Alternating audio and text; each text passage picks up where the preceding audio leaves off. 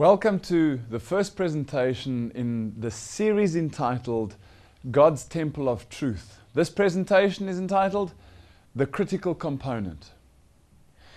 God's Temple of Truth is a series about the sanctuary of God, about the tabernacle of Moses, that layout of that sort of square oblong thing that Moses built in the wilderness. Well, that rectangular structure that the Lord gave to the plans of to Moses, that's what we're going to be studying in the next couple of presentations. And we're going to be looking at various levels of the sanctuary and how it pertained to Old Testament Jerusalem, but also how it pertains to the church today on earth, Christianity today, but also how it pertained to the first church. In this presentation entitled The Critical Component, we're going to be looking at how the sanctuary itself might actually be quite an important element of Christian worship. Let me start off with a statement entitled Truth. Truth is independent of opinion. Truth is also intolerant of error. Every aspect of a truthful message stimulates the conscience and requests acknowledgement. The individual, however, holds the key to accept or reject that message. So, truth itself, it doesn't matter what you think and it doesn't matter what I think. Truth remains truth. If it's truth, you can't find any error in it. And not only that, when you hear a truthful message, your conscience is stimulated to request or to acknowledge the message of truth. But you and I, we can override the will of God by our free will. That's the only thing that the Lord allows or will not override is our free will. So you and I have the choice whether to accept or reject that message. Let's go and read Matthew 7, verse 21 to 23 together. It says there, "Not everyone that says to me, 'Lord, Lord.'" Just stop for a moment. Who's speaking here in Matthew 7? Well, if you have a Bible that has the red writing, like this Bible, if you have red writing, you see that the words there is Jesus himself. "Not everyone that says to me, 'Lord,'" in other words, Lord Jesus, "shall enter into the kingdom of heaven, but he that doeth the will of my Father which is in heaven." What Jesus is saying here is, not everyone who calls me Lord, Lord. Now, who calls Jesus Lord? It's the Christians, right? So Matthew 7:21 clearly says, not everyone that calls Jesus Lord. In other words, not every Christian will enter into the kingdom of heaven, but they that do the will of the Father. Let's read on. "Many will say to me," Jesus speaking, "in that day, Lord Jesus, have we not prophesied in thy name? And in thy name have we not cast out devils? And in thy name done many wonderful works?" These are miracles. "Then I will profess unto them, I never knew you. Depart from me, you that work iniquity." This is a reference to a group of people where the Lord says, you aren't allowed into the kingdom of heaven. And they say, "But Lord, have we not prophesied and cast out demons and done miracles in your name?" And he says, "I never knew you." Meaning, while you were busy doing that, I wasn't the power behind it. You see, Jesus' disciples come to him and say to him, "Lord, what will be the sign of your coming and of the end of the world?" The first thing Jesus says is, be careful that no man deceives you. And the key element at the end of time, Satan's greatest attack on God's people, will be deception, deception, deception. So let's put a scenario together. We have 7 theologians discussing a Bible theme. We have 7 theologians sitting around a table, and they've chosen a specific Bible theme. Whatever. It could be what happens when you die, or speaking in tongues, or woman's ordination, whatever it is, right? 7 theologians, have a look. You've got and I'm just choosing 7 that are quite regularly found in South Africa. The AGS, the Apostolic Faith Mission, the New Apostolics, the NG Kerk, the Pentecostals, the Anglicans, the Methodists, the Lutherans.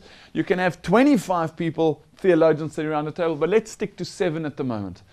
7 theologians from different denominations sitting around the table discussing a Bible theme. Question: how many interpretations will you have of that one biblical theme? Say, for example, you were to choose speaking in tongues. Around that table, how many biblical interpretations would you have of that one biblical theme?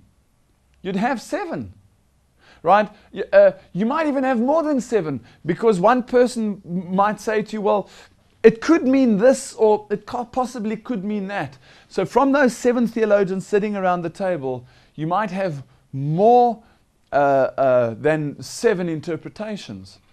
Is that a problem? Do you think that's a problem? Well, question 2. How many interpretations should there be of that one scripture? What would your answer be? 1. So, can you see question 3? Is there a problem? Yes, of course there's a problem. Sitting around the table, they all are people believing in the Bible. All of them believe in Jesus Christ. But yet, all of them have got different perspectives on biblical themes. Can you see that there's a problem? This is why Christianity is in separate sections and different areas, different people believing different things. You see, where the different ideas or interpretations come from is the following. Each person around that table is filtering the information through their understanding, their experience, or their conviction. What do I mean? Say, for example, we take the NG person who's never spoken in tongues before. And that person would say to you, well, according to the Bible, their understanding is that speaking in tongues is demonic, right? It's not from God. Then you speak to a Pentecostal who's experienced it, and that person will say, well, when you do it, you just know it's from God. Absolutely know it's from God. So just those 2 theologians, right? They are, read it again, each person around the table is filtering the information through their understanding, experience, and conviction. So whatever the person has experienced and been convicted on and their understanding, that becomes the interpretation filter of that biblical theme. This produces completely different and often contradictory interpretations of the same thing. Just like one person that has spoken in tongues versus one person that hasn't spoken in tongues, these 2 people, because of their filter, which is their experience, they come up with 2 different solutions. Can you see what I'm saying with this? My question that we need to ask then is, we have this problem around the table. What do you think is needed to solve the problem? What do we need? Maybe I should ask you, who do we need? Who would the solution be to the answer? The 7 people sitting around the table discussing a Bible theme, all of them have got their own interpretations. Who would we need to solve the problem? What happens if Jesus was to walk through the door and they said, have a seat, Lord. Will you tell us, please? Will you tell us, what does it mean when the Bible says the following? Having Jesus at the table would solve the problem. Does that make sense? All of those theologians would submit, hopefully, to Jesus' interpretation. So the answer to my question, what is needed, is Jesus' personal interpretation is what's needed. If I could somehow today find out what Jesus' interpretation is of Scripture, then I know that and by the way, it won't be embedded in a church. It won't be, well, the New Apostolics or the NGs or the AGS or so-and-so says. No, it'll be some external factor, like having Jesus at the table, an external factor that will give light to all of those sitting around the table. We need Jesus, his personal interpretation. So then the question would be, how does one then find out what Jesus' interpretation would have been? My answer is easy. We have to use the same template as Jesus used. What do I mean by template? Well, Jesus physically is not sitting at the table with those 7 theologians. So what do we need? We need a template or a stencil, or we need to find out what Jesus' filter was. And then if we apply the same, it'll make sense. Well, let me give you a picture to maybe explain what I mean. Here, as you can see on this graphic, is a stencil with the word fragile on it. If I had a can of spray paint and I wanted to write on the wall, fragile, right? I wrote it against the wall, and then I moved a meter to the side, and I wrote it again. That fragile and this fragile, would they be the same? No. Obviously, they would be different because of the slight change in my hand movement. If I wanted to make sure that I wrote fragile 1,000 times and every time it came out the same, I would need a stencil or a template. So I would literally put the stencil there and I go,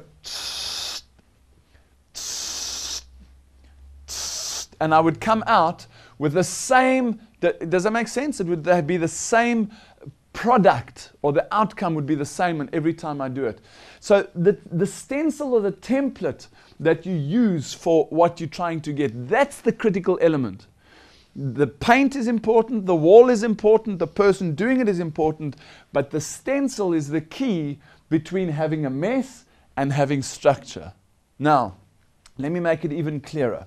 Say, for example, I want to take a photograph of this pot plant over here, right? I'm standing over here and I want to take let me use an example even better. I'm taking a photograph of a mountain. I'm standing in Cape Town up on somewhere Belleville or at Bloberg Strand. I'm standing there and I want to take a picture of the mountain. I take a camera like this one. It's called an SLR, a single lens reflex camera. All that's fancy wording for you can take the lens out and put in a different lens. Now you can see the lens on that camera is a zoom lens. It's a very long lens, right? So now I pick up my camera and I look at Table Mountain and I go, right? I take my photograph. I then take out the long lens and put in a short lens. I turn back, the same cameraman, the same camera, the same source of information.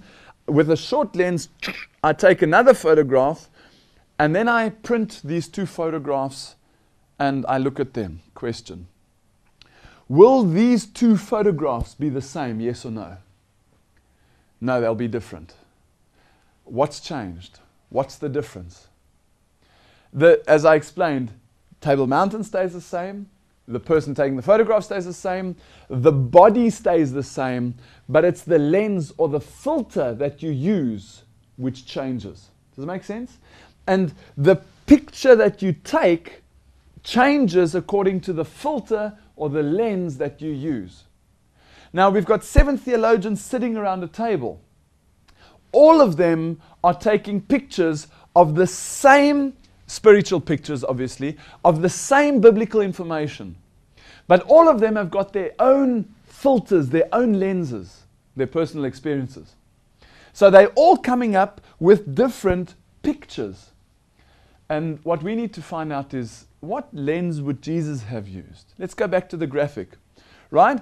That guy at the back there is what I call Jesus. The body of the camera doesn't change. The lens changes, yes, but the constant between all of those theologians is Jesus Christ. The lens, however, is what I call the critical component. The lens changes the photograph. It doesn't change the source material and it doesn't change the person, but the lens changes the product of what you're busy photographing. In the same way, I want to take you into the thinking of Jesus, because we need to find out what lens he would have used, what template he would have used. If Jesus sat at the table and spiritually he took out his spiritual camera and took a picture of that biblical theme, what lens would he have used? Because if we can take his lens and put it into all of those 7 theologians' cameras, they would all come up with the same picture. Can you get that? Well, as an evangelist, I travel all over the world. And this image shows what I sometimes feel like. I feel like a little boy with a little pebble in his hand, a stone, that's trying to throw the stone at this tank, at this armored vehicle. An absolute impossible task to damage the enemy. Well, that's until I look into the sanctuary. You see, when I look into the sanctuary, it's like you're up against this phenomenal satanic force in the world trying to stop the outreach of the gospel. But when you look into the sanctuary, instead of taking a pebble out of my pocket, I take a nuclear grenade and I literally can vaporize false doctrines and the false beliefs embedded in God's churches and God's church by Satan himself. As Malachi 3 verse 6 says, "For I am the Lord, I change not." Jesus said, "Assuredly I say to you, unless you are converted and become as little children, you will by no means enter the kingdom of heaven." I have young children, and many of you watching, I'm sure, have young children as well. As you will know, children are inquisitive, right? They're bubbly and they run around and they're constantly busy, and you sometimes wish there was just a mute button, right? But what do you think is the most difficult question that a child has for his parents? Have you noticed the question that keeps on coming back in Afrikaans? It's hoekom. In English, it's why. Go wash your hands. Why? Because they're dirty. Why? Because you were playing in the mud. Why? Because you enjoy it. Why? I don't know why. Just go wash your hands. Have you noticed that as parents, right? That why question, it digs deep, deep, deep, deep, deep until we actually don't know why ourselves. But there must be a reason why. Well, the sanctuary answers all the why questions. When you look into the tabernacle of God, this picture there on the right-hand side, when you look into the tabernacle of God, the tabernacle answers all those why questions. It is the one solution. When you're looking for the filter of the Lord, we have to find out what Jesus' filter would have been, what his template would have been. And I believe that through the next couple of presentations, it'll become clear that this is possibly Jesus' filter, Jesus' lens that he used. Moses is called to negotiate Israel's freedom. The angel of the Lord appeared to Moses from the middle of the bush. And the Lord said, "I have surely seen the oppression of my people who are in Egypt, for I know their sorrows. So I have come down to deliver them out of the hand of the Egyptians. And I will send you to Pharaoh, that you may bring my people, the children of Israel, out of Egypt." So here is a commission given to Moses. Go and call from Pharaoh Israel to come out of Egypt, my afflicted people. Moses goes about his business. He prepares Israel to leave. Eventually, after the plagues, etc., Israel leaves. They meet the Lord at Mount Sinai, and then the Lord calls Moses into Mount Sinai to speak to him face to face. Exodus 24. So Moses went into the middle of the cloud and went up into the mountain. And Moses was on the mountain 40 days and 40 nights. There he was in the cloud, in the presence of God for 40 days and 40 nights. What do you think he went there to do? Why did the Lord call him? Please notice the text where this is coming from. Exodus 24. Now, if you go and study Exodus 24, from Exodus 25 onwards, the Lord starts explaining something to Moses. He says, "Moses, you've now called my people Israel out of Egypt. And now I want you to go and do something. I want you to go back down to Israel, and here's the shopping list. Here's a shopping list. Go and fetch the following items from them as free will offerings, because we're going to do something special, right? Exodus 25. Speak to the children of Israel that they bring me an offering, a free will offering. And this is the offering which you shall take from them: gold, silver, and bronze, blue, purple, and scarlet thread, fine linen and goat's hair, ram skins dyed red, badger skins, and acacia wood. I also need oil for the light and spices for the anointing oil and for sweet incense, onyx stones, and stones to be set in the ephod and in the breastplate. So here we have a situation, right? Here we have Moses being called by God into Mount Sinai. And the Lord says to him, I want you to go back down to Israel and get this shopping list, right? This is what I need you to go and fetch. As a child of the Lord, what do you think Moses would say? Okay, bye, let me go and fetch it. I'm sure part of his discussion, his face-to-face discussion with the Lord, would have been, okay, Lord, I'll go and fetch the stuff, but can you please tell me, what was that question? Why? Just explain to me, why, Lord? Why do you want me to go and fetch all of these items from Israel? He explains to Moses, let them make me a sanctuary according to all that I show you. That is the pattern of the tabernacle and the pattern of all its furnishings. Just so shall you make it. I want you to go and build me a sanctuary. And that question again, why a sanctuary, Lord? Let them make me a sanctuary that I may dwell among them. Can you see it? Right? Can you see? So the Lord says, right, come speak to me, Moses. Moses goes into the mountain, and 40 days and 40 nights, Moses is in discussion with the Lord. He says, I want you to go and fetch the stuff from the people. They said, okay, Lord, why? What do you want? Let them go and build me a sanctuary. Okay, Lord, why do you want a sanctuary? That I may dwell among my people. Oh, okay, Lord, no problem. And as we know, the rest is history. But can you see how the why question is the question which gives the Lord the opportunity to give us more information? The Lord says to Moses that I want you to see that you make it according to the pattern which was shown you on the mountain. Now that means that while Moses was on the mountain in the presence of the Lord must have shown him something. He must have shown him some sort of sanctuary or tabernacle, and he says, I want you to go and make it according to the layout, according to the template that I showed you when you were on the mountain, right? Now, it also says in Acts 7 that our fathers had the tabernacle of witness in the wilderness, instructing Moses to make it according to the pattern that he had seen. The patterns of the things in the heavens, the holy places made with hands. This word there is tabnith, right?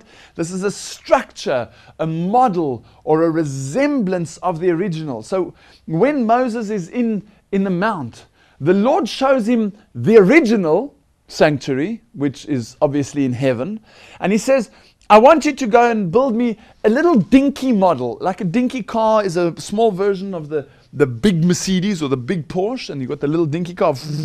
Well, what Moses is told to do, go and build me a little dinky version of the real thing that exists in heaven. Now that was in Exodus 25 we saw just now. Go and fetch me this shopping list, right? Go and fetch me the shop. Okay, Lord, you want me to build you a sanctuary? Yes, please. How is this sanctuary going to be made, Lord? You know, when the Lord gives certain information in the Bible, I think it's quite important to listen to what's there. But when He gives you lots of information and repeated information, I think it's not just wasting space in the Bible. There might be a reason for it. And for 6 chapters, the Lord explains to Moses how to build the sanctuary. This was a basic, or is a basic diagram of the layout of the sanctuary. You can see there was one door, and you had the altar of sacrifice behind the door. You had the laver of washing behind that. Then you had the 5-pillared veil into the holy place. Interesting, you had 3 items in the holy place, which we'll get into just now. The table of showbread, the candlesticks over there, which symbolizes the light of the world. And Jesus, didn't he say, I'm the bread of life, the table of showbread? And then there at the veil, this is the veil into the most holy, just before the veil. And there before the most holy, thereabouts there, is something called the altar of incense. Now these items will become clearer in what they mean and what they symbolize. But this simple little diagram is probably and possibly, I believe, the most in-depth and most misunderstood or not understood template of all time. Interesting to note that everything happened here from east to west. The tabernacle was laid out from east to west, and the sinner would walk in with the lamb. The lamb would be sacrificed on the altar. The priest would use the laver of washing to go into the holy place to go and sprinkle the blood on the veil and on the horns of the altar of incense. But there's some specific things I want you to notice here. As I say, you've got the door to enter, then the altar of sacrifice behind that, the laver of washing.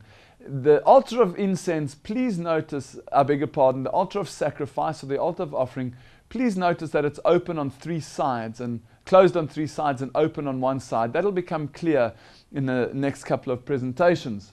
The laver of washing is 2 layers. It's a top layer and a bottom layer. The water poured from the top layer into the bottom layer. And it was so specific, the Lord said the priest cannot wash his hands in the water. He has to scoop the water and wash his hands outside, making sure that no defilement went in there. The hands and the feet had to be washed top and bottom before he could enter into the holy place. The laver of washing, also for interest's sake, you'll see in the diagram as I show you here, that the laver of washing is slightly offset to the one side, right? The reason for that is because it says in 1 Kings 7, he set the sea, which is the laver, to the right side of the house towards the southeast. Now, this is the north. What's going on? Well, we as Westerners, our thinking is left to right. If I ever have the opportunity to present this series to the Arab nations and other nations that read from right to left, I'll turn it around and I'll show from right to left. But we as Westerners think always left to right. So I've turned the sanctuary this way so that because everything starts at the door and works towards the most holy, we have east on this side and west on that side.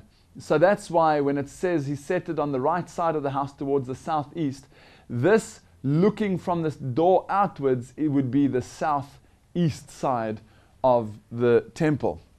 Okay, so let's continue. As you walked through the sanctuary and you got past the altar of sacrifice, past the laver, you went into the holy place. Now inside the holy place there were 3 items. You had the table of showbread. This was 6 layers of bread in 2 piles, one on top of the other. Didn't someone somewhere sometimes say, I'm the bread of life? Well, the table of showbread points towards Jesus, but he also said, man shall not live by bread alone, but by every word that proceeds out of the mouth of God. So the bread symbolizes Jesus, but also the word. Didn't it somewhere say that the word became flesh? And today we have the Word of God in the Bible. So, table of showbread symbolizing in physical form a spiritual fulfillment. 2 other items in the holy place. You have the altar of incense over there, which symbolized the prayers of God's people going up and over the veil into the most holy. You have the golden candlestick over there, symbolizing the spreading of the gospel, the sharing of the light. By the way, who's the mediator? Who's the intercessor? Who's the one that carries your prayers to the throne? That's Jesus. Who said, I am the light of the world? Jesus said that. So in the holy place, the table of showbread points to Jesus. The altar of incense points to Jesus. The menorah, the candlesticks, points to Jesus. Everything points to Jesus. If you go through the holy into the most holy, there you had some interesting things. At the bottom you had the Ark of the Covenant with a solid gold mercy seat on top of the Ark of the Covenant. Inside it you had the law. Firstly, you had the 10 Commandments. You also had the pot of manna and Aaron's rod, 3 different things that were inside the Ark of the Covenant. Above the Ark of the Covenant, there between these two what are called covering cherubs, you have the Shekinah glory. Now this, brothers and sisters, was literally the presence of God. When God himself came into the temple, he was his presence was the Shekinah glory. You see, the sanctuary is always where God meets his people. There I will meet with the children of Israel, and the tabernacle will be sanctified by my glory, and I will dwell among the children of Israel, and I will be their God. Let them get those things together for me. Why, Lord? That I can build them, that you can build me a sanctuary. Why a sanctuary, Lord? That I may dwell among them. And here the glory of the Lord fills the tabernacle. And what does it say? I will dwell among the children of Israel and be their God. So that Shekinah glory, that light, that bright light, the light of the world there in the west, that was the very presence of God. As it says in Ezekiel 37, my tabernacle also shall be with them. Yea, I will be their God, and they shall be my people. And the heathen shall know that I, the Lord, do sanctify Israel, when my sanctuary shall be in the midst of them. What does it mean? The sanctuary will be in the midst of them forevermore. I don't understand. Well, what was Jesus called? Wasn't he called Emmanuel? God with us? I'll get to this in the next couple of presentations. It'll become clearer. Exodus 25. Thou shalt put the mercy seat above upon the ark. And in the ark thou shalt put the testimony that I shall give thee. And there, listen now, I will meet with thee. And I will commune with thee from above the mercy seat, from between the 2 cherubims, which are upon the ark of the testimony, all things which I give thee in commandment unto the children of Israel. So here the Lord says, my throne on earth is going to be there between those 2 cherubims above the mercy seat, above the ark of the covenant, called the Shekinah glory, the very presence of God. Now the symbolism in the sanctuary or in the tabernacle is much deeper than just on a physical level. It has tremendous prophetic symbolism as well. Let me give you an example. Psalm 73 tells us, but as for me, my feet had almost stumbled and my steps had nearly slipped when I saw the prosperity of the wicked. You see, the psalmist is saying here, when he saw the drug lords and he saw the thieves and the fraudsters, he saw that they were driving the big BMWs and they were flying the Learjets and having the Armani suits. His feet almost slipped. What does it say then? Until I went into the sanctuary of God, then understood I their end, the end of the wicked. Where in the sanctuary do you see the end of the wicked? Well, it's quite easy. Go back to the sanctuary and you'll see when a sinner walks in, or a person walks in the door, what's the first thing that they see? Obviously they see the priest and the lamb, but notice that the altar of offering was closed on 3 sides and was open in front. And the reason for that is that as you walked in, the first thing that you would see there would be the end of the wicked, the result of the hellfire, ashes. So even from that perspective, the sanctuary is a dramatized parable of God's dealings with men. To study the sanctuary is to think God's thoughts after him. To understand in its every detail is to realize to some extent the depth of his wisdom. The sanctuary, brothers and sisters, is the parable. It is the business plan of God's dealings with men. It is the business plan of salvation. And to study this business plan, to study the sanctuary, is to literally get some insight into the depth and the extent of the wisdom of God. J.L. Schuller wrote it so clearly. He said, There is no other work, look at that, no other work, subject, which so fully unites all part of the Bible, the sacred volume, into one harmonious whole as this subject of the sanctuary. Listen to this challenge now. Every gospel truth centers in the sanctuary service. Wow. Does that mean we can find communion in the sanctuary? Does that mean we can find Jesus' birth in the sanctuary? Can we find Jesus' death in? Can we find his ascension into this in the sanctuary? Can we find speaking in tongues in the sanctuary? The challenge here, read it again. Every gospel truth centers in the sanctuary service. So if you understand the sanctuary through the lens or the filter of Jesus, the sanctuary system, God amongst his people, every gospel truth should be able to be found in there. Now that's quite a serious challenge. And we're going to test this in the next presentations. We're going to test this in depth. My question is, do we in the 21st century need to understand the sanctuary? Wasn't it just for the Jews? Well, this is the problem and this is the question. Wasn't the sanctuary just given for the Jews? Well, to understand that, we need to understand something called a type and an antitype. Baker's Dictionary of Theology explains that a type is a shadow cast on the pages of the Old Testament history by a truth whose full embodiment or antitype is found in the New Testament revelation. So a type and an antitype, these are two elements. A type is in the Old Testament, it's fulfilled in the New Testament antitype. Let me give you an example.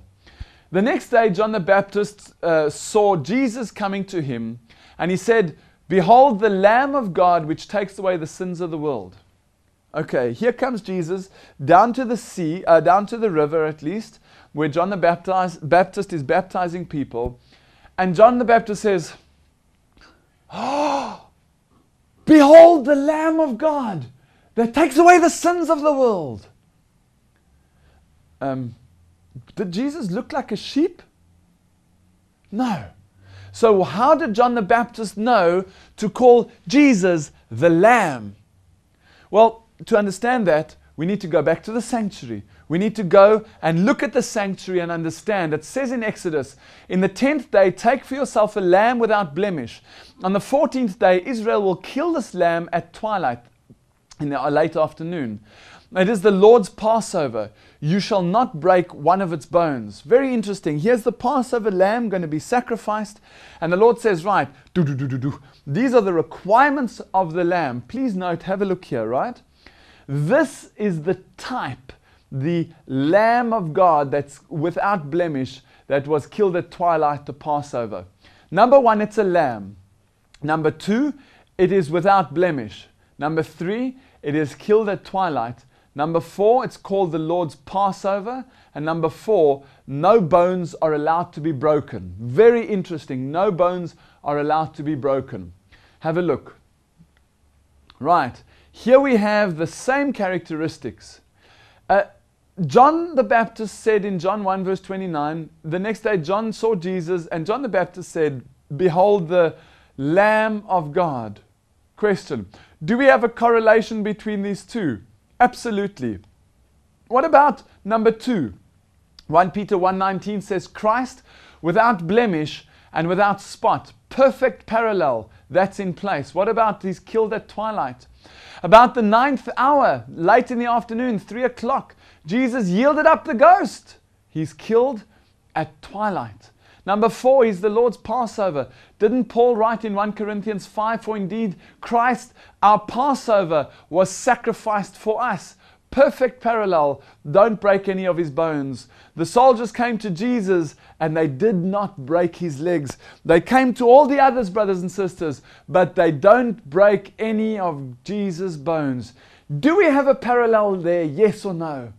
Can you see in the Old Testament type how Jesus becomes the New Testament fulfillment antitype? Two words I want you to remember. What were they? Type and antitype. Have a look at the graphic. Surely he, Jesus, was wounded for our transgressions, and with his stripes we are healed. He is brought as a lamb to the slaughter. So he, Jesus, opened not his mouth. There we have the lamb.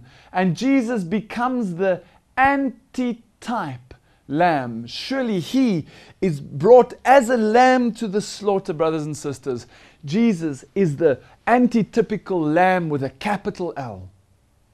Can you see the type and antitype? Well, there in the sanctuary, there in the outer court, Jesus becomes the lamb. Type meets antitype. The cross meets the sacrifice. Now, this picture that you saw just now is going to become more and more important and clearer through this series. The sanctuary was given for the sole purpose of revealing Jesus Christ. It is a complete revelation of the gospel of salvation. The message of the sanctuary was not only given to the Hebrew nation, but it is given to every nation, kindred, tongue, and people to the very end of time. So this idea of that it just belongs to the Jews, or just belongs to the white people, or the colored people, or the this people, or that people, we need to be careful, because it's called the everlasting gospel. You see, this message reaches its climax through the magnificent exclamation of the everlasting gospel. That's what we'll be looking at in our next presentation, the everlasting gospel. But on the road to Emmaus, Cleopas and his friend is walking towards Emmaus, and there something happens. Let's read together what happens. He, Jesus, said to them, O foolish ones, and slow of heart to believe in all that the prophets have spoken. Ought not the Christ to have suffered these things and to enter into his glory? And beginning at Moses and all the prophets, he expounded to them in all the scriptures the things concerning himself. Cleopas and his friend are walking to Emmaus, and they are mourning, they are upset, they are sad, they are angry because of the events in Jerusalem over the weekend. Jesus has died, and it is the third day. And Jesus comes near to them, and they don't recognize him. They don't see that it's Jesus. They can't see it's him. Don't recognize him. And they say to the Lord, haven't you heard what's going on? And he says, what things? What's been going on? And they start telling him about Jesus, the greatest of all the prophets. And he says, O foolish ones and slow of heart to believe, or in all that the prophets have spoken. Let's read it again. Ought not the Christ to have suffered these things to enter into his glory? Now listen. And beginning at Moses, starting with the sanctuary and all the prophets, Jesus expounded or explained to them in all the scriptures the things concerning himself. In order for Jesus to explain to the people in the New Testament about himself, he starts with the sanctuary.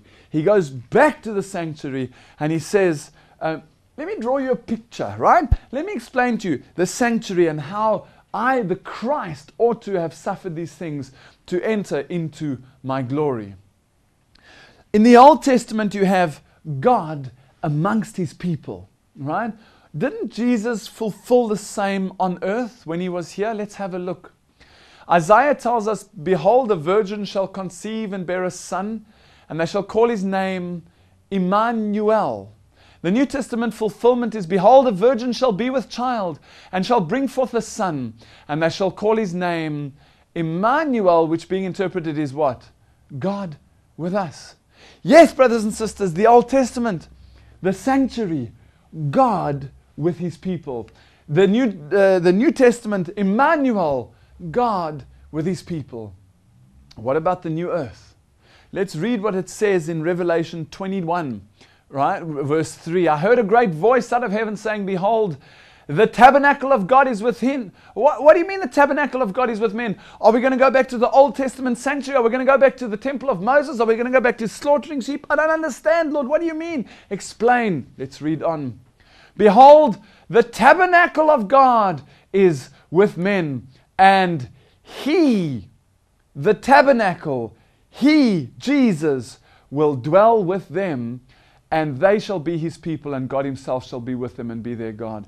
You see, There's no change between the Old Testament, the New Testament, and the New Jerusalem, brothers and sisters. Jesus, did he not say, "And lo, I am with you always, even unto the end of the world"? Jesus in the Old Testament was God with us.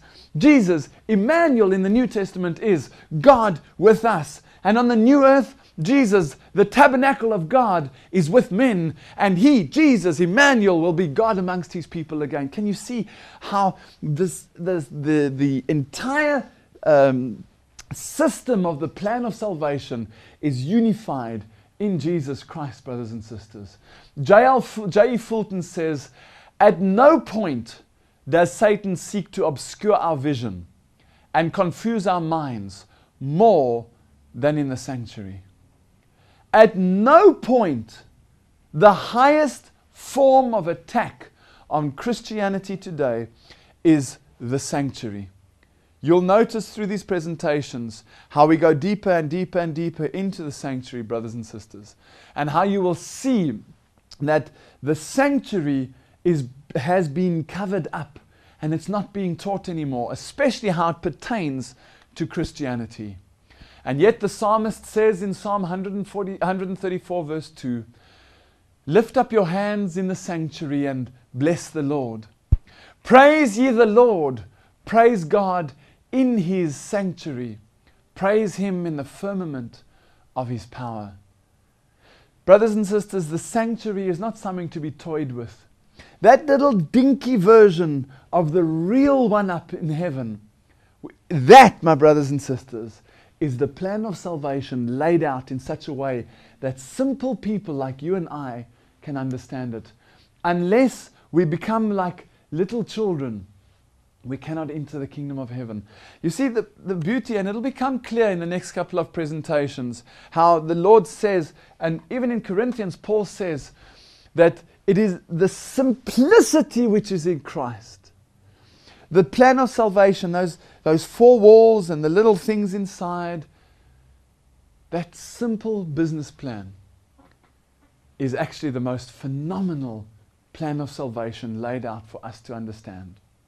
And that's why the psalmist could say in Psalm 77 verse 13, "Thy way, O God, is in the sanctuary." You see, whether it's the Old Testament psalmist that's saying, "Oh, my feet almost slipped when I saw the prosperity of the wicked, and I thought, oh, maybe I should go into whatever, drug dealing or prostitution or whatever. Maybe I should go into that."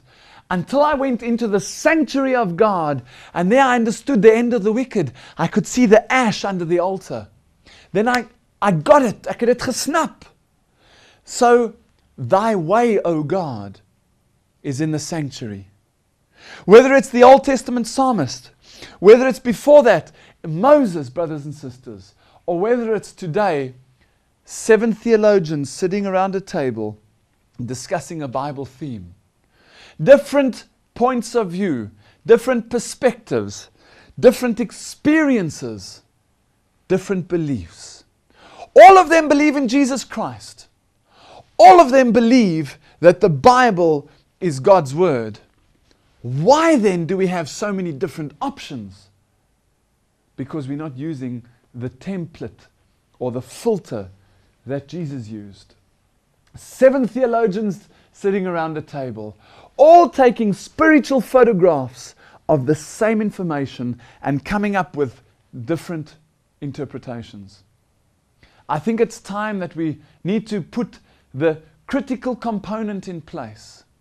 We all believe in Jesus. We've all got the same body of our camera.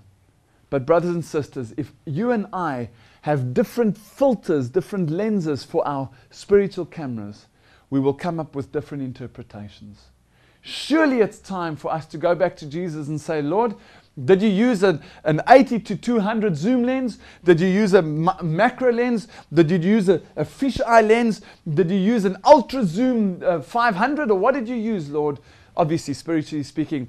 Give us the exact example of what lens you used when you study the Bible, when you read the Bible, when you teach the Bible. Lord, I want to put that lens, that filter, into my personal experience.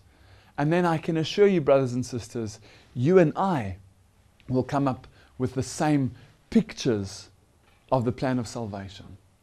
And what happens if, say for example, we have an experience where the door breaks open, or the door opens, let's not say it's too dramatically, the door opens, or here in the room appears next to you an angel of light. And this angel is telling you and teaching you certain things. How do you know if that angel is from God or not? The Bible says, and Satan himself is changed into an angel of light. How do I know that the information that angel is telling me is from the Lord or not? If your experience and your conviction is going to be your filter of truth, then you will not be able to determine if that's truth or not. But if you can evaluate even an angel through a different lens, you'll be able to expose that angel. Listen to what Paul says in Galatians 1. But though we, or even an angel from heaven, preaches any other gospel unto you than that which we have preached, let him be accursed. Paul had preached a gospel to the Christian church, was preaching a gospel to the Christian church, and said, if someone comes along, if I come back to you and preach a different gospel to you, or if an angel appears in your midst and preaches a different gospel to you, you need to be able to test me, test the angel, and make sure that we're living and preaching correctly according to the Word of God. Brothers and sisters, read that again. But though we or an angel from heaven preach to you any other gospel, let him be accursed. How are we as Christians going to stand if Satan turns himself into an angel of light at the end of time? I believe it's through the power of the sanctuary. We've got some fantastic information lined up for you. And I hope you're going to come back to study the temple. Because as it was written in Psalm 29 verse 9, and in his temple, all of it is saying glory. All of the temple, all of the tabernacle of God is calling out glory to God in the highest. The sanctuary of God is truly the critical component.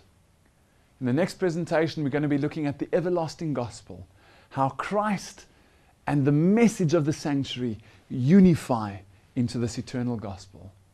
I hope I'll see you in the next presentation. Thank you.